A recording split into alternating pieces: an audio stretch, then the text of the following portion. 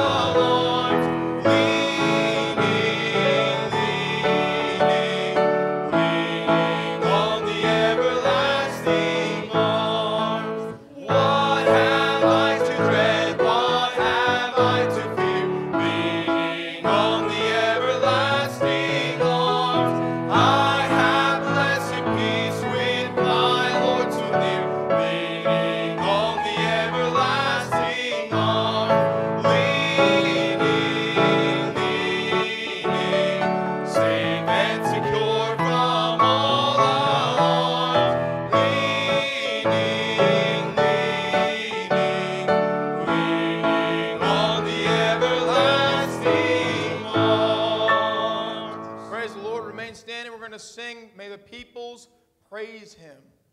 Or you.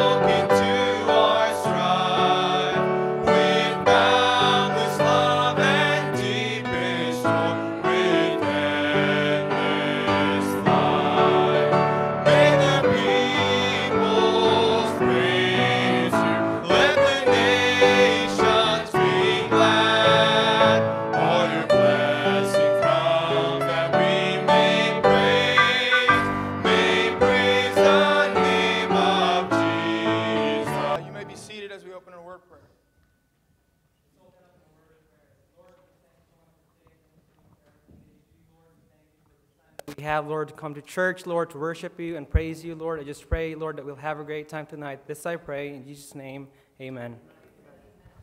All right, we're going to do our congregational picks at this time. If you have maybe a favorite hymn that you would like to sing, you can go ahead and raise your hand and give me that number, and we'll write it down. I think on the band list is number 20 and number 3, as far as I know. We love those songs, so we want to keep them precious. Yes? Come and Dine. Which number is that? 183. There was somebody that missed all? Holy, holy, holy. We got our encyclopedia over there. Yeah, go ahead. What is it? 145. I think I saw another hand over here. No? Go ahead, Brother Bell. Amazing Grace, number 3. Is that it?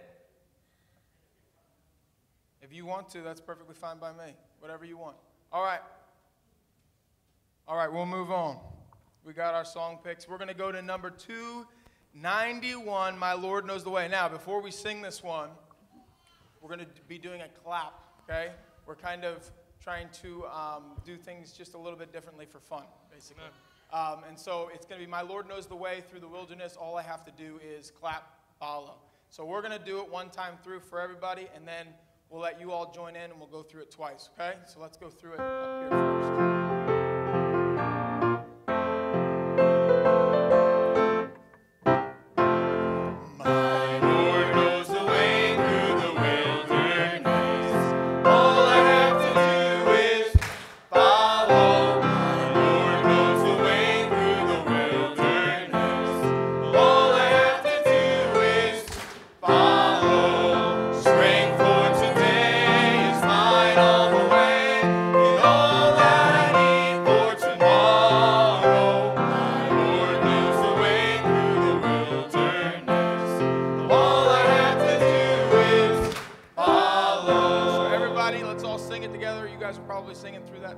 it, but let's all sing it together. We'll go through it twice. Here we go. My Lord knows the way through the wilderness. All I have to do is follow. My Lord knows the way through the wilderness. All I have to do is follow. Sing it out. Strength for today is mine on the way, and all that I need for tomorrow. My Lord knows the way through the wilderness. All I have to do is follow. My Lord knows the way through the wilderness. All I have to do is follow. My Lord knows the way through the wilderness.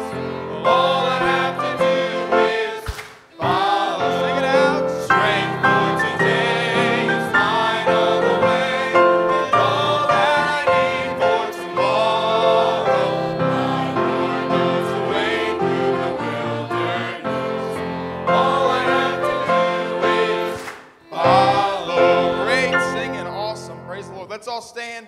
We're going to sing 312, Rejoice in the Lord. You might not hear me so much on this one because it's a little bit lower for me. But that's why we have a team. God never moves without purpose or plan. When trying His servant and molding a man, give thanks to the Lord, though your testing seems long. In darkness He giveth a song. Rejoice in the He Lord. makes no mistake. He makes no mistake. He knoweth the end of each path that I take. For when I am tried and glorified, I shall come forth as gold. I could not see through the shadows ahead, so I looked at the cross of my Savior instead. I bowed to the will of the Master that day, and peace came and tears fled away. Rejoice in the Lord.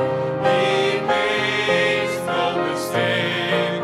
He knoweth the end of each path that I take. For when I am tried and glorified, I shall come forth as gold. Be thinking about it to the last. Now I can see Testing comes from testing above. comes from above. God strengthens His children and purges in love. My Father knows My best. Father knows best, and I trust in His care. Purging the fruit I will bear. Sing it out to the Lord. Rejoice in Him. Rejoice in the Lord. He makes No mistakes. no mistakes. He knoweth the end of each path that I take. For when I am tried and glorified, I shall come forth as gold. Praise the Lord. You may be seated. Amen. Just a couple of announcements here. Reminder, tomorrow, Monday, July 27th at 6:30 p.m. will be the Jersey Shore Baptist Academy registration. So if you're interested in enrolling your children into Jersey Shore Baptist Academy, we're going to be, Sammy, if you have any questions about it, you can see Sammy or Justin, but that'll be tomorrow night here at the church at 6:30 p.m. Monday night. A reminder to sign up for our services on our website, jerseyshorebaptist.com. And you can register for whichever Sunday morning service you'd like to attend. and then also register for the Sunday evening and Wednesday night service. That way we can prepare for whoever's going to be here for those services, and you can find that information on our website. The noon Zoom prayer meeting, we're still having that. That's Monday through Saturday at 12 o'clock, and that's through Zoom and Facebook Live. If you want to join via Zoom, you can reach out to Sammy or Pastor, and they'll make sure that you get a link to the Zoom invite, and then or you can join through Facebook Live. And then Blood Drive, August 10th and 20th, we added those two recently to our blood drives here, and then we have the September 3rd blood drive, and those are all here at the church. Please consider giving blood. We're currently facing a nationwide shortage of blood, and you can do your part in helping someone in need. To register, go to redcrossblood.org, and you can look up the name of the church or the zip code here, and then register for an appointment for any of those dates on there. And then for those that are watching at home, you can give online through our website, jerseyshore.baptist.com. We have the information there on different ways that you can give. And just a reminder, we also have the offering box in the back of the church there by the map. We're just going to take some time to thank the Lord and praise Him for meeting the needs of the church. Lord, we thank you, God, for tonight. Lord, we thank you that we can have church, Lord. And God, it's just a blessing to be in your house. God, just a blessing to hear your people sing to you. And God, I just pray, Lord, that we wouldn't take it for granted, Lord, and pray that we would cherish these times together. God, I pray, Lord, that you would just be with the preaching of your word, Lord. I pray, God, that you would edify the believer, Lord. I pray, God, that if someone's not saved here this evening, that they would get saved tonight, Lord. And I pray, God, that you would just be with everything that goes on, Lord. May it uplift and glorify your name.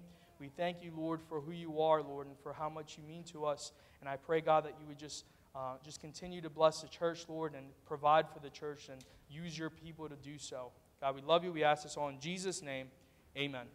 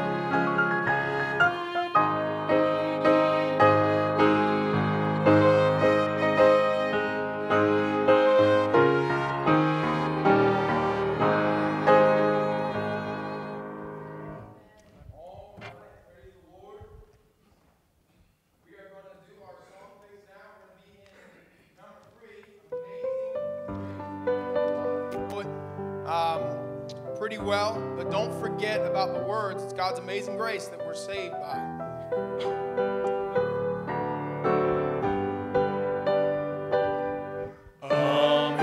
Amazing grace, how sweet the sound that saved a wretch like me.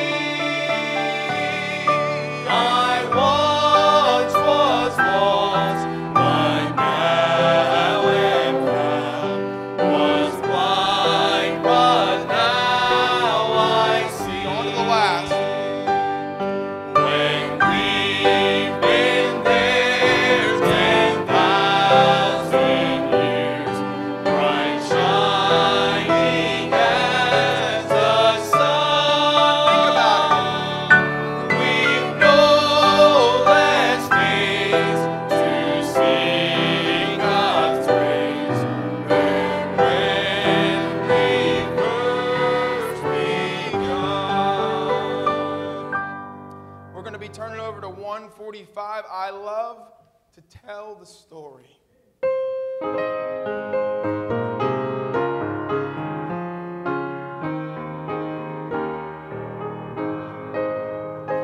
I love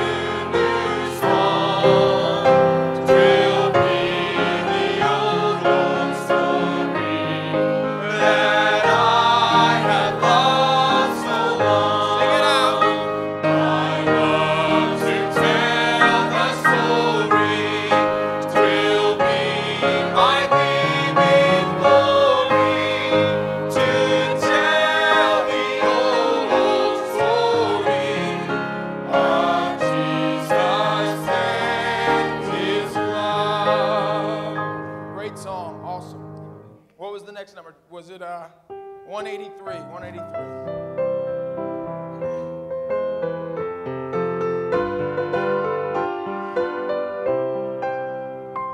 Jesus has a table spread where the saints of God are fed. He invites his chosen people, come and dine. With his manna he does feed and supplies our every need. Oh, 'tis sweet to sup with Jesus all the time. Come and dine, the Master calleth, come and dine. You may feast at Jesus' table all the time. He who fed the multitude turned the water into wine. To the hungry calleth now, come and dine. Soon the Lamb will take his bride to be ever at his side. All the hosts of heaven will assembled be. Once will be a glorious sight, all the saints in spotless white. And with Jesus they will feast eternally. Come and dine, the Master calleth, come and dine. You may feast at Jesus' table all the time. He who fed the multitude turned the water into wine. To the hungry calleth now, come and dine. All right, 275. That was the number you guys gave me, right? 275. 275. Oh, we got 224 first. All right. Well, we can go to 224. Let's go back. 224. Holy, holy, holy. Let's all stand for this. Think about being in heaven one day. Holy, holy, Lord God Almighty. Early in the morning, our song shall rise to Thee. Holy, holy, holy, merciful and mighty. God in three persons, blessed Trinity. Holy, holy, holy, Lord God Almighty. All thy works shall praise thy name in earth and sky and sea. Holy, holy, merciful and mighty. God in three persons, blessed Trinity. Woo.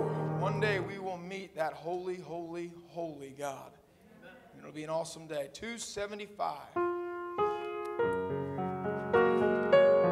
don't know if you're going through anything, but it is well.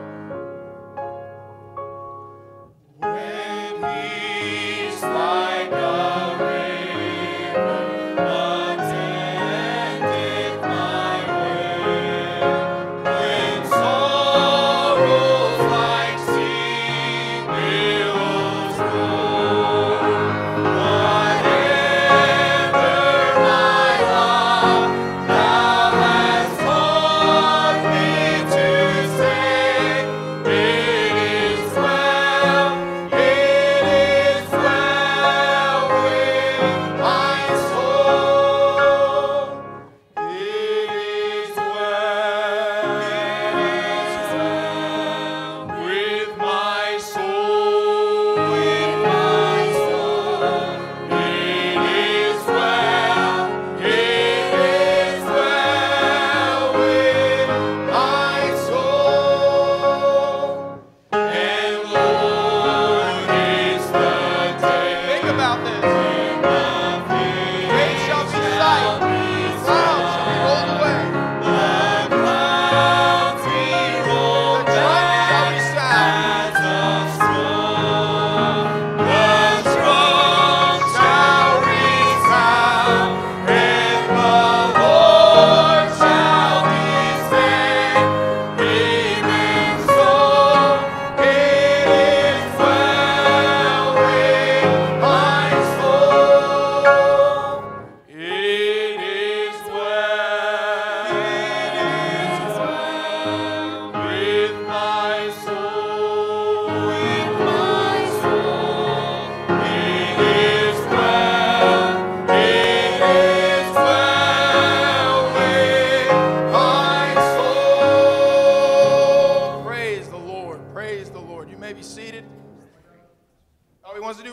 3. Let's do verse 3. Can't skip it. Can't skip it. Verse 3. It is well with my soul. Verse 3, talking about your sin. Think about it. What he did for you. My sin, oh, the bliss of His glorious thought. Not in part, My sin, not but the whole. but the whole. Where is it? It is nailed to the cross, and I bear it no more. Praise the Lord, praise the Lord, oh my soul. It is well with my soul, with my soul. It is well with my soul. Awesome. Praise God. And they're going to sing a special.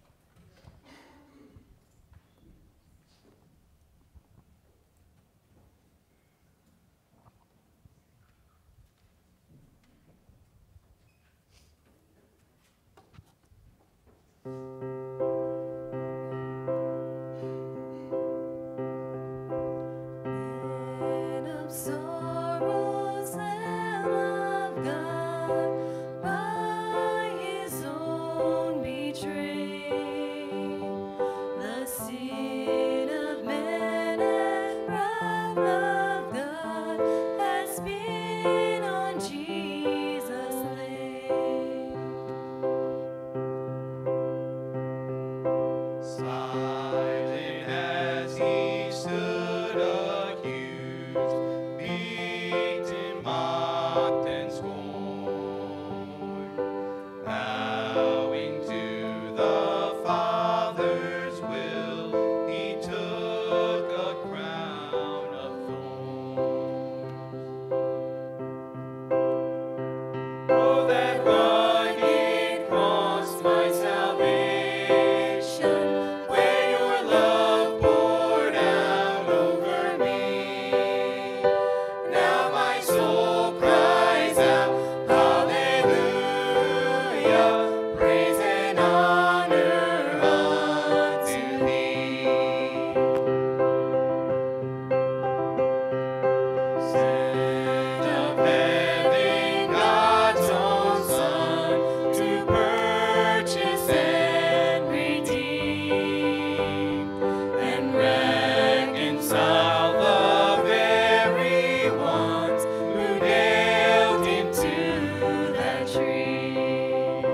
Oh, that rugged cross, my salvation, where your love poured out over me.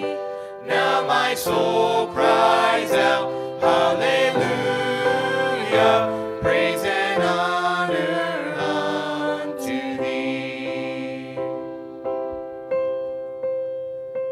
My debt is paid, it is paid in full by the precious blood that my Jesus spilled. Now the curse of sin has no hold on me.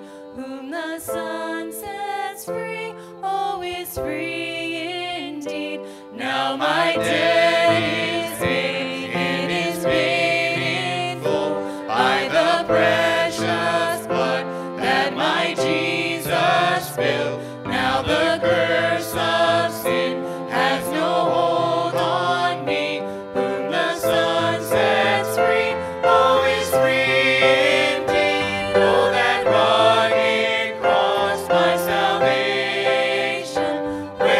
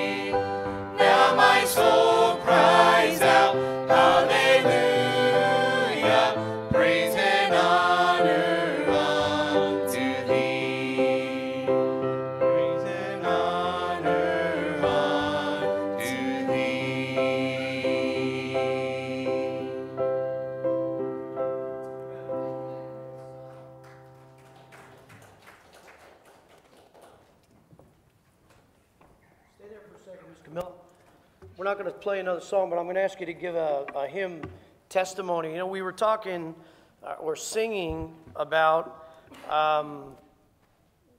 sorrow. In that song by Ron Hamilton, talking about being tried and coming out as gold. That's going through the difficult days. And then we sang it as well, and there's a lot of sorrow in that. And of course, the whole story behind the hymn.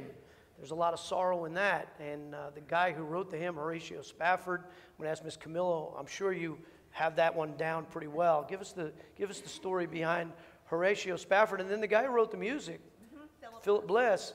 Do you remember how he died? Tell that story also. I don't remember the years, okay, but if we're going back with Horatio Spafford, it was the Great Chicago Fire. I don't know, when I was in grade school, we used to sing the song about something O'Leary knocked the oil lamp over in the barn and it set the fire. And that apparently was the Great Chicago Fire, and that was that song. I don't think we should have sung about it, but he was a pretty wealthy businessman, and he had his business, and he lost it all in the Great Chicago Fire.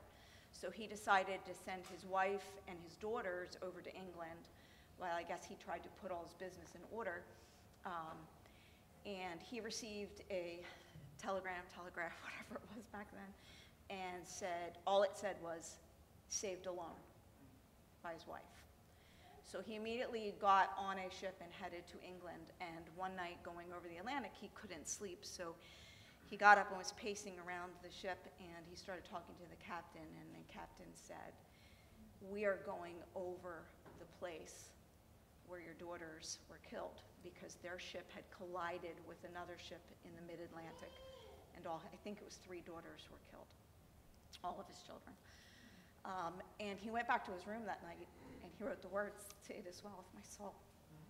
It is well. He proceeded to go to England, and he had, he knew several people that wrote music, and he asked Philip Bliss, who wrote a lot of music, but also sang a lot with D.L. Moody in the revivals, and asked him to put his words to music, which Philip Bliss did.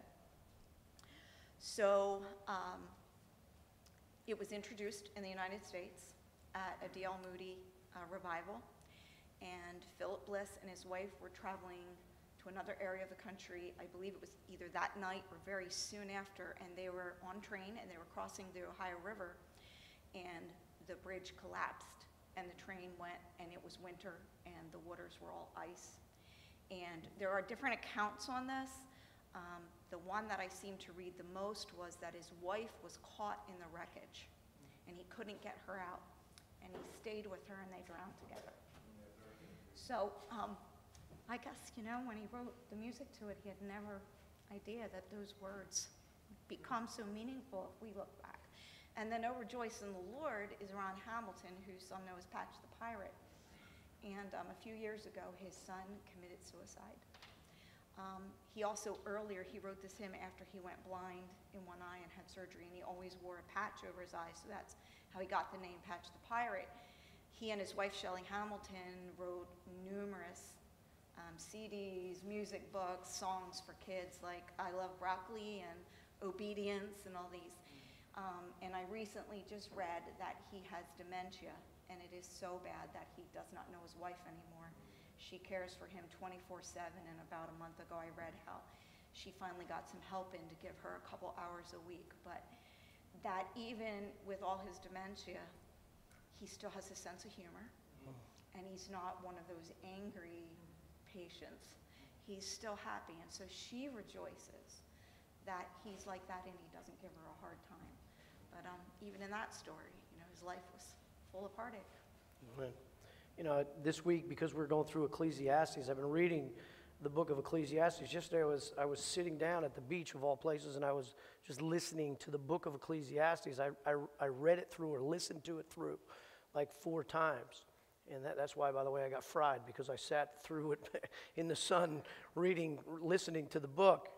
And this verse kept catching my attention. It's verse 3 of chapter 7, but in verse 2, it said, it is better go to the house of mourning than to go to the house of feasting, for that is the end of all men, and the living will lay it to his heart.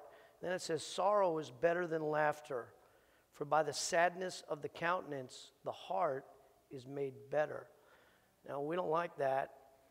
We would like to be in the house of laughter all the time. We would like to go through just, topside, the mountaintops. That's what we would like to have in our lives. But God knows that we need sorrow in life to make our hearts better. And so, anyway, I just was thinking about that. Now, we're going to take a couple testimonies. And first of all, I want to rebuke our whole crew up here. There was clapping in church, which is not allowed. Also, they sang a song that was not in the hymn book. And I checked the hymn book. I checked the internet to see. I said the only way Miss Camilla would authorize a song that's not in the hymn book, it's got to be at least 300 years old. And it sounded like it may have been 300 years old, but it's not. It's a Getty hymn. And so, but if Miss Camilla authorized it to go through, that means it's good, the music's good, the lyrics are good, and all that. So praise the Lord for that. But anyway, so there's all kinds of stuff going on. There was a whole crew of people raising their hand over here, and nobody asked a question, so I don't know why you're raising. If we were to ask a question, nobody would raise their hand. So that's got to stop. I mean, just you got to quit all that stuff out. People are going to start thinking you're, holy rollers or something. I'm just teasing. But anyway, praise the Lord. It was a great song service tonight. So awesome. All right. Now, does anybody else have a testimony, something you want to praise the Lord about? Go ahead, Brother Bill. I'd just like to thank God for allowing me the privilege of being here this evening. Because earlier this afternoon, I don't know what was going on. I don't know. They can hear you on Facebook better with the mic. Okay. Something that it seemed like the devil was working on me. I'd like to say, oh, you don't have to go to church tonight. You can stay home and whatever. So I laid on the couch watching TV a little bit. I said, I got to get up and get out of here. So here I am. Amen. We're glad you're here. Praise the Lord. Anybody else? By the way, it's good to have the Olive family, the extended Olive family's here. We've been praying for your sister, Joyce. And we pray for Joyce every day. And so we're praying that God brings her through that. I know she's been a great testimony throughout the whole thing. I've heard a lot of stuff from Amanda about it. Yes. I just wanted to praise the Lord that I got to see Brother G tonight. Amen. I'm thankful for my family. Amen. Anybody else? Go ahead, Camille. Camille, go first. Yeah, I'd like to praise the Lord for the music ministry, all the people that are involved, the orchestra and everything. I'd also like to praise the Lord, too, what you had said about the congregational singing. I don't know if you noticed or not, but I did. I mean, everybody was just like full force singing, and it was so good because not too long ago when we were sitting in here, Yeah, there was nobody here. Nobody in here, and when I say the place was dead, it was because the people weren't here, not because of, not good preaching or anything like that. It was because there were no kids running around, there were no people here singing like that, and it was just awesome tonight.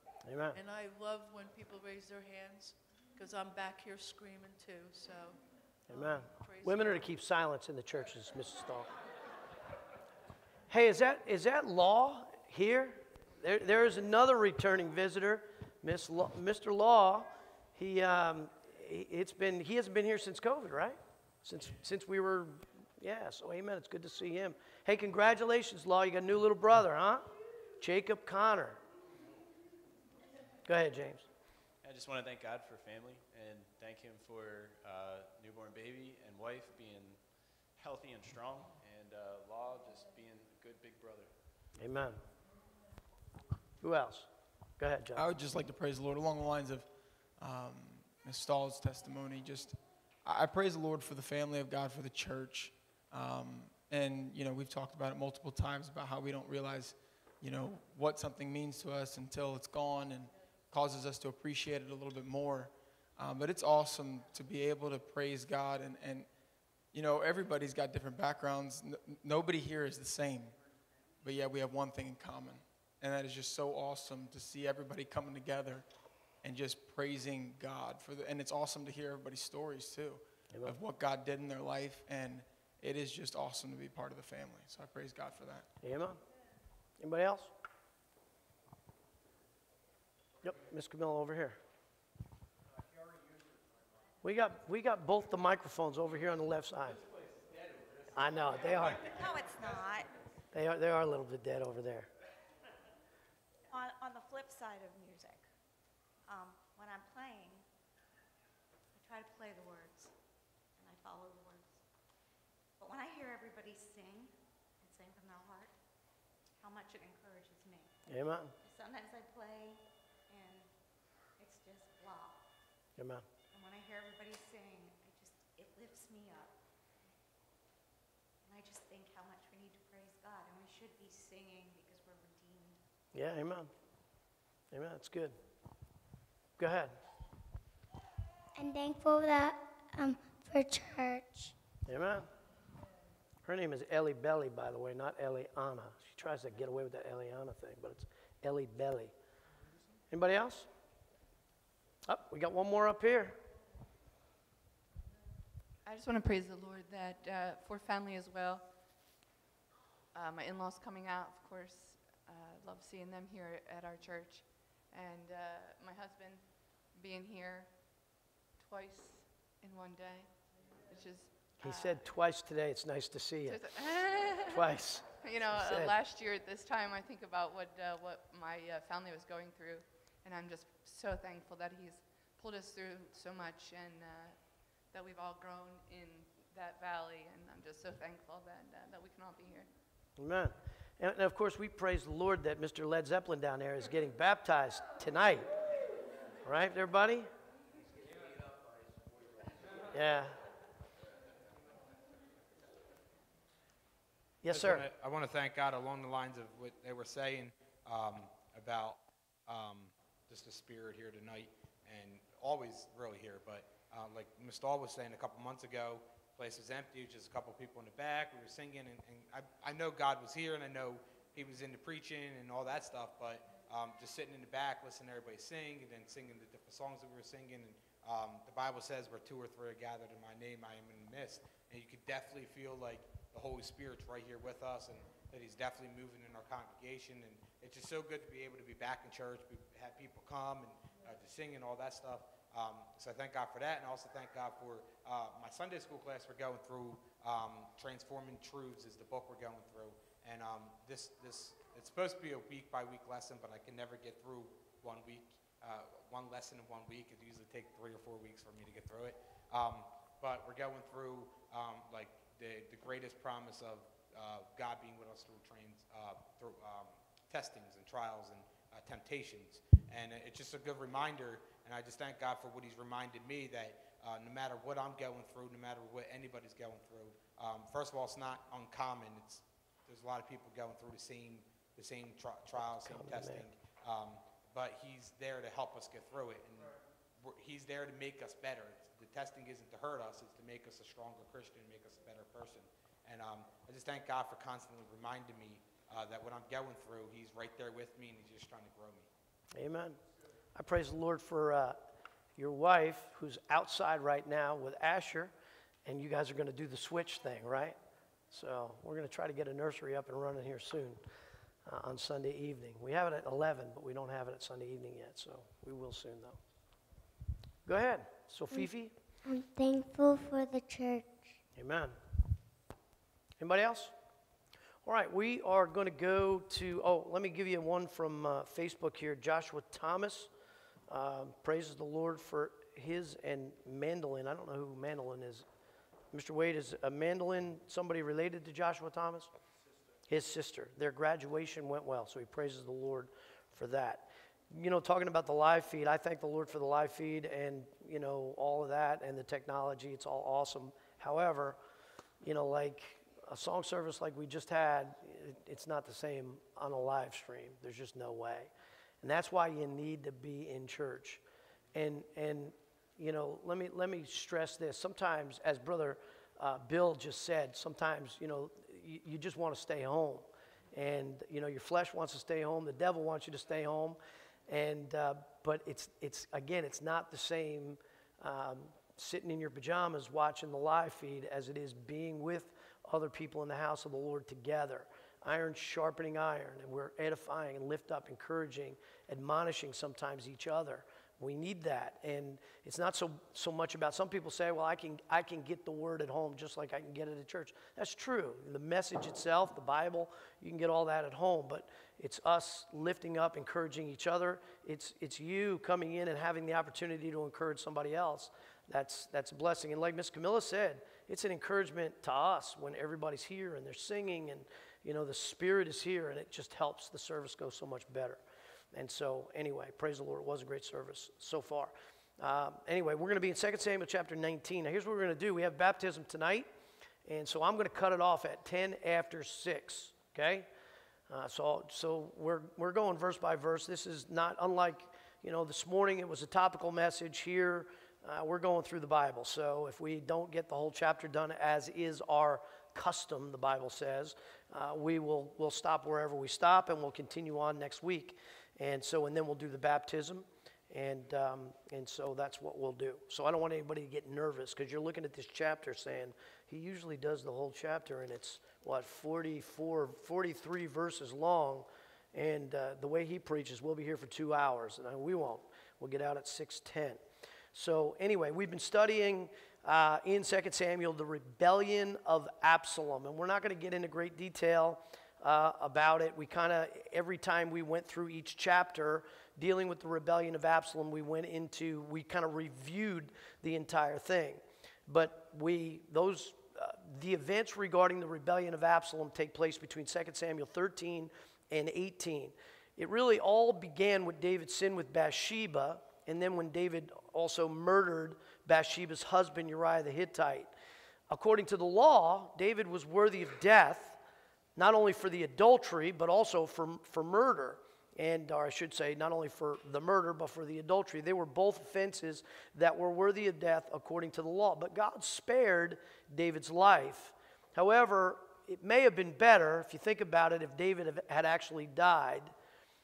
I mean, as far as the personal consequences of the whole thing, because though David lived, there were a lot of problems within his family and within the nation of Israel that resulted from this sin. The consequences were more serious than just the death of one man. And, Nathan told David, as a matter of fact, I'll look back at 2 Samuel chapter 12 and just read a couple of verses there. The consequences of David's sin were given by Nathan. Well, actually, to be honest with you, David pronounced his own consequences. And I'll read the little allegory given to him by Nathan. When David got caught, the Bible says at the end of chapter 11, the thing that David had done displeased the Lord. In chapter 12 it says, and the Lord sent Nathan unto David, and he came unto him and said unto him, there were 2 men in one city, the one rich and the other poor. The rich man had exceeding many flocks and herds, but the poor man had nothing save one little ewe lamb. And one little ewe lamb was Bathsheba, that represented Bathsheba, Uriah and Bathsheba, which he had bought and nourished up, and it grew up together with him and with his children. It did eat of his own meat and drank of his own cup, and lay in his bosom, and was unto him as a daughter. And there came a traveler unto the rich man, and he spared to take of his own flock and his own herd to dress for the wayfaring man that was come unto him, but took the poor man's lamb and dressed it for the man that was come to him. So he took this, instead of taking one of his own, he had many, he took one from somebody else. And obviously this is all a picture, an allegory to get David to think about what he did. David has no clue where Nathan is going with this. But he took the poor man's lamb, dressed it for the man that was come to him. And David's anger was greatly kindled against the man. And he said to Nathan, as the Lord liveth, the man that hath done this thing shall surely die. Now notice this, and he shall restore the lamb fourfold, because he did this thing and because he had no pity. We shared last week, fourfold. David pronounced his own sentence because not only did his child die, the child that was the result of the union between him and Bathsheba, the child died, but Abner died. That came as a result of this thing. Amnon died, and now Absalom, when we get to chapter 18, Absalom is dead as well. And it's a fourfold price that was paid as a result of that. And so it goes on to say, and Nathan said to David, thou art the man. In other words, I'm talking about you, David, Thus saith the Lord God of Israel, I anointed thee king over Israel, and I delivered thee out of the hand of Saul, and I gave thee thy master's house and thy master's wives into thy bosom, and gave thee the house of Israel and of Judah. And if that had been too little, I would moreover have given unto thee such and such things. Wherefore hast thou despised the commandment of the Lord to do evil in his sight? Thou hast killed Uriah the Hittite with the sword, and hast taken his wife to be thy wife, and hast slain him with the sword of the children of Ammon. Now therefore the sword shall never depart from thine house. Here's consequences. Consequences of David's sin. The sword shall never depart from thine house, because thou hast despised me, and hast taken the wife of Uriah the Hittite to be thy wife. Thus saith the Lord, behold, I will raise up evil against thee out of thine own house, Amnon, Absalom, and I will take thy wives before thine eyes, and give them unto thy neighbor, for he shall lie with thy wives in the sight of this sun. For thou didst it secretly, but I will do this thing before Israel and before the sun. And then notice it says, David finally owns up to it. He doesn't own up to it till he gets caught, though. And David said unto Nathan, I have sinned against the Lord. And notice Nathan said to David, the Lord hath put away thy sin. Notice this, thou shalt not die. Howbeit, by this deed thou hast given great occasion to the enemies of the Lord to blaspheme. The child also that is born unto thee shall surely die. Maybe the punishment, David having rethought this thing in hindsight here in chapter 19, looking back as he's mourning the death of Absalom. He already mourned the death of Amnon. 20,000 soldiers died from Israel in this battle, all resulting from this thing. Maybe David, in hindsight, wishes he was the one that died as a result of his own sin. But because of his sin, many, many other people's lives were affected. And so, just a practical point in this, think before you act. You won't get away with your sin. The Bible's very clear. Your sin will find you out. And your sin will likely negatively affect more people than just you. Your sin affects you for sure, but it also affects the people around you. And so just think, if we would just pause for 5 minutes before we act, before we speak, we could probably avoid so much heartache in our lives and avoid so much heartache for other people. Now, here in chapter 19, the battle's over. Absalom has been defeated. He's been killed against David's will. David wanted him taken alive. Joab killed him, and now David is returning to the city of Jerusalem as the conquering hero. And Absalom has been killed, his army has surrendered, and David is now coming back victorious. However, it's a bittersweet victory because the defeated enemy was not some person afar off of a different nation. It was his own son. And deep down, David knows, and by the way, the men that fought for David were his own men. And David knows deep down that all of these problems, all of this whole war that broke out was all a result ultimately of his own sin. And so it's really a tragic story. And by the way, in this passage of Scripture, as David comes back to Jerusalem, and obviously when we talk about pictures and types, there's never a perfect picture. There's so many pictures in the Bible. But David returning to the city of Jerusalem is kind of a picture of Christ. Christ is in heaven now, but he's going to return. He's going to rule and reign from Jerusalem on the earth. But it's not going to happen until all rebellion is put down. And so the rebellion on earth will all be put down, and then Christ will return. Of course, he's the one that's going to put it down himself. All right, so let's look at verses 1 through 8. I better get my glasses on or I'll never be able to read this. And we see here the rebuke from Joab. So David is not happy at all about what happened, and it's visible on his expression. I want you to think about the men that just fought, bled, many of them died. Many of their friends died. And they see David mourning. Now, you would think he'd be mourning because their army lost. But their army didn't lose, their army won. But yet David is mourning, and this causes a big problem. Joab, the general, he's the practical guy. He's not happy about this at all. So let's read these first 8 verses. And it was told Joab, behold, the king weepeth and mourneth for Absalom. And the victory that day was turned into mourning unto all the people. For the people heard say that day how the king was grieved for his son. And notice this, and the people got them by stealth that day into the city. So David's at Mahanaim, over there on the eastern side of the Jordan River. And his soldiers who just won a great battle for him, they're sneaking into the city because the king's not happy. They feel like they've done something wrong. Did you ever do right? No, you did right. But even the doing of right causes sometimes you to feel like you did wrong. Like, for instance, you know something about somebody, and perhaps the best thing, the right thing to do would be to go and tell somebody else about it for their benefit, for not because you're tattletaling, but because you want to help them. But yet, even though you did right, you did what God would want you to do, it still feels like you did something wrong because, in this case, David is mourning. He's upset. And the people got them by stealth that day in the city. They snuck in, as people being ashamed steal away when they flee in battle. But the king covered his face, and the king cried with a loud voice, "Oh, my son Absalom! Oh, Absalom, my son, my son." Let me ask you the question. Do you think the people of Israel that fought for David felt the same way about Absalom that he did? No, he was enemy number one. He was the bad guy. We killed him. He's gone. But David didn't feel that way. And I get both sides of it. I get David's side. He's a father. He's grieving over his son. But I also get the other side of it. Absalom was a traitor.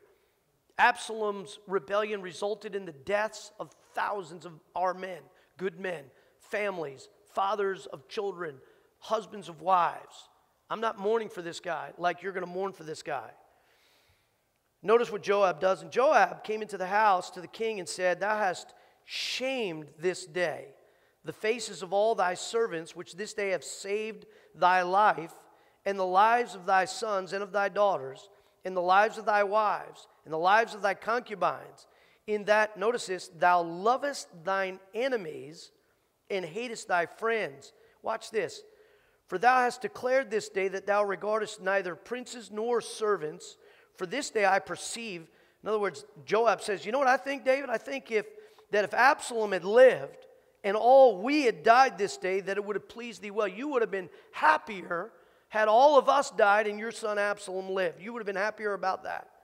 Now therefore arise, go forth and speak comfort." He's ordering the king. Notice this. And by the way, think about this. We studied already that the order in Samuel is not the chronological order. All the events surrounding Absalom are kind of like lumped together in one section. We're going to see in a couple of chapters how that the people of Israel are going to tell David, "You no longer go to war with us. You're not going to fight for us." Actually, though, that happened a long time before this battle. So now David, during this time period, is not the guy leading the army. So who do you think the army is going to be loyal to? Are they going to be loyal to David, who is now leading from a city inside the safety of Mahanaim? Or are they going to be loyal to the guy that's leading them in the battle, fighting with them in the trenches, like Joab and his brother Abishai? So Joab probably at this point has the loyalty of the army, and he's confident enough and he's upset enough to start ordering around David and telling David what he's going to do. He said, "Now therefore arise, go forth, and speak comfortably unto thy servants. For I swear by the Lord, if thou go not forth, there will not tarry," notice this, he says, "one with thee this night." Now, he's one, right? So he's saying, "Look, David, I promise you, if you don't do this, I am not going to be with you anymore. These men won't be with you, but they're not going to be with you because I am going to lead them away from you." And I honestly think that's what his full intentions might have been. He was definitely an interesting man, Joab. He had some strong points. He certainly was a warrior. He was a fighter. He stood against David's numbering the people, which was a good thing. He recognized that God would give them the victory no matter how much they were outnumbered. So he had some good things about him, but he was definitely an ambitious man, and there were definitely some times he went completely against the orders of the king. The king didn't want Abner dead, but Joab killed him. The king didn't want Absalom dead. Matter of fact, he said, bring the young man back alive. And yet Joab killed him. And so he definitely was a strong-willed guy. So he said, there will not tarry one with thee this night, and that will be worse unto thee than all the evil that befell thee from thy youth until now. See, you think Absalom's rebellion was bad, David? It's going to be worse for you if you don't get this right with your people. Then the king arose and sat in the gate, and they told unto all the people, saying, Behold, the king doth sit in the gate. And all the people came before the king. Notice this, for Israel had fled every man to his tent.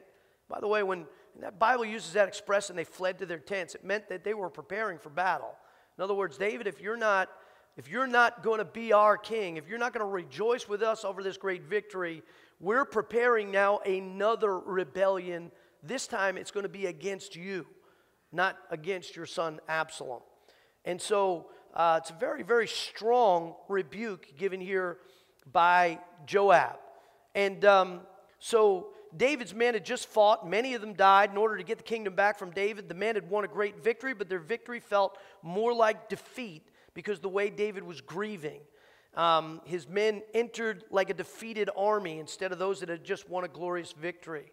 By the way, let me say this. We're living in a time when the doing of right is condemned instead of rewarded.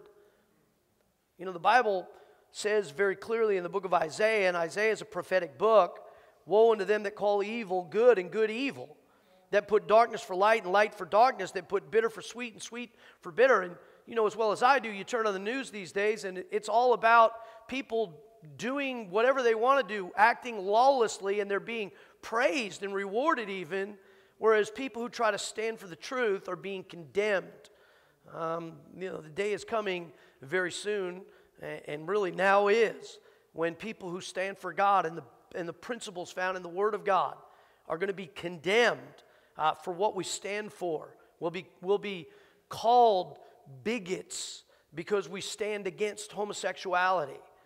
We'll be called sowers of hatred, and we'll be called, to be you're narrow-minded, and all these different things will be labeled. And that day is rapidly approaching. I promise you, the ultimate end of the game that's going on in our country today is not right against the left or we're against this particular group or that particular group. No, ultimately, the enemy is God and anybody that stands for God, and it's all kind of funneling down to that.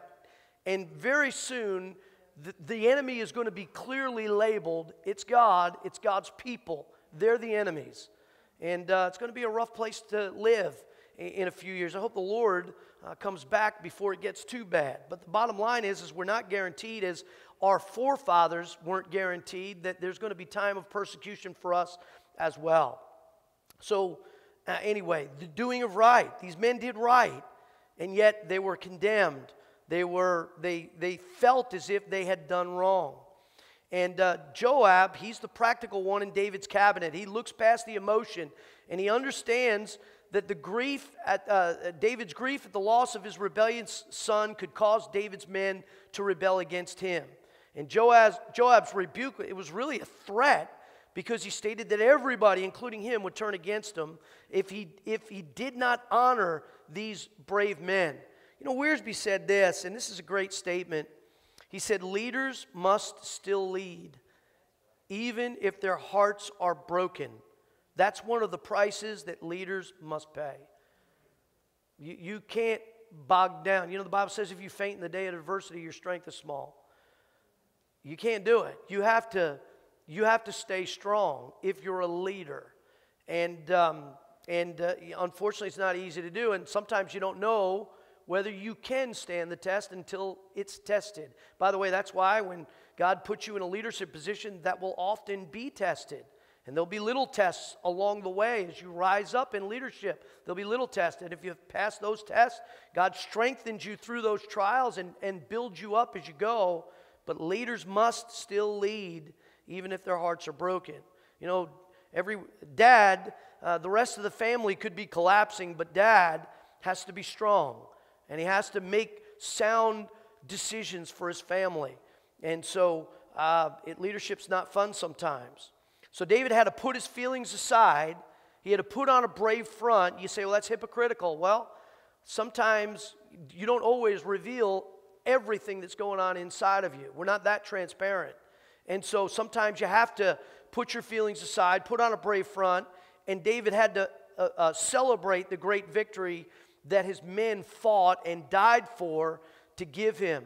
And by the way, him sitting in the gate, that phrase, sitting in the gate, you know, if you look at the Bible for the first time, you say, what's the thing about the gate? Well, who cares about a gate?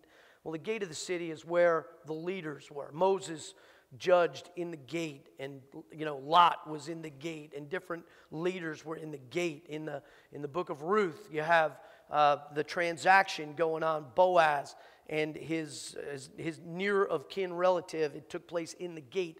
And so David being in the gate meant that he was back on the throne. He was leading. He was doing what he was supposed to be doing. He was returning to his duties as a king.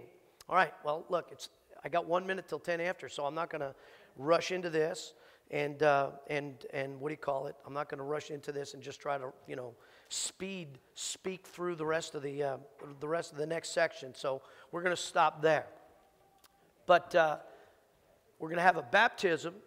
And so here's what we're going to do. I'm going to ask, somebody's got to get, Justin, you're going to have to get Mr. Led Zeppelin there ready for, his name is Zeppelin, by the way, for those of you who don't know him. I just call him Led Zeppelin because I wasn't born on the preacher's back porch. Some of you don't know who Led Zeppelin is, and that's good.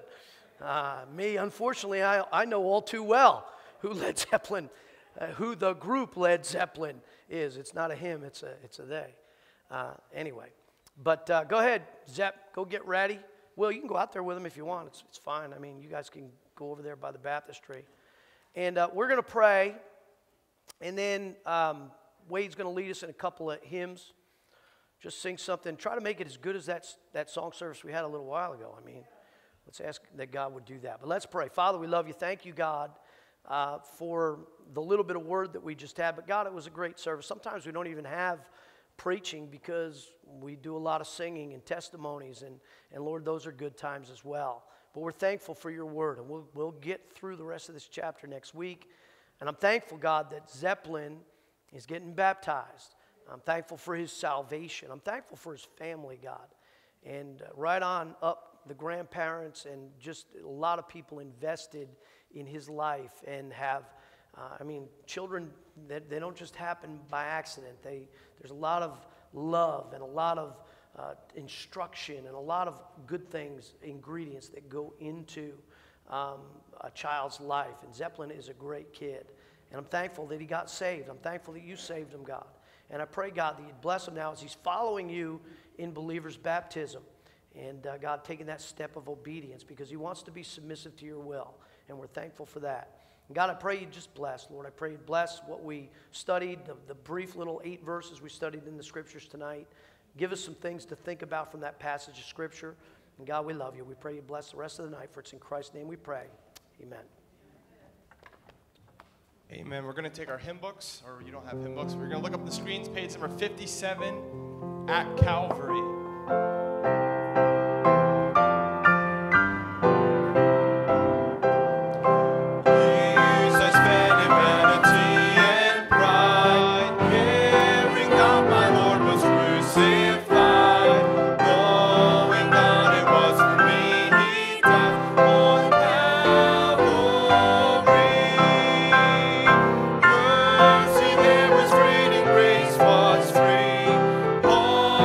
There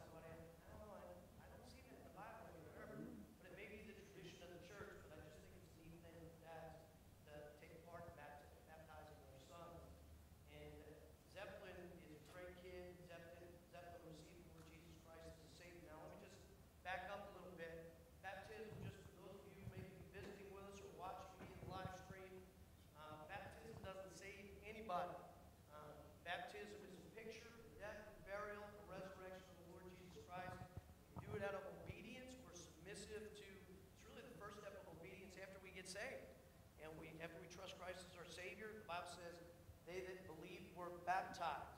And the same day were added unto them about 3,000 souls. And you can only be baptized if you believe. In Acts chapter, what was it? Acts chapter 8, the Ethiopian eunuch, if thou believe with all your heart, you may. The Ethiopian eunuch said, see, here is water. What doth hinder me to be baptized? He said, if you believe with all your heart, you may. That's the condition for baptism, believing with all your heart. So we praise the Lord for Zeppelin. I praise the Lord for Will and the whole family, and we're excited about this. All right, Zeppelin, have you received the Lord Jesus Christ as your Savior? Amen. All right, upon your profession of faith in Christ, I baptize you, my brother, in the name of the Father, the Son, the Holy Ghost, buried in the likeness of Christ's death, raised in the likeness of his resurrection.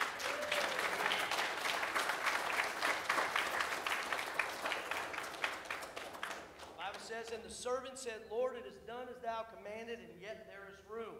And if there's plenty of room, anybody else wants to be baptized, and we're excited about people getting baptized. Hey, listen, I was told, I never do this to baptism, people that get baptized, but I was told by Brother Bob that Zeppelin prayed every chapel service. He opened in prayer and he closed in prayer. Ready? You can do it. Lord, I pray that every service will be like this, and Lord, I thank you that I got baptized tonight, and I thank you that I am here right now and everyone else is. In Jesus' name, amen. Amen.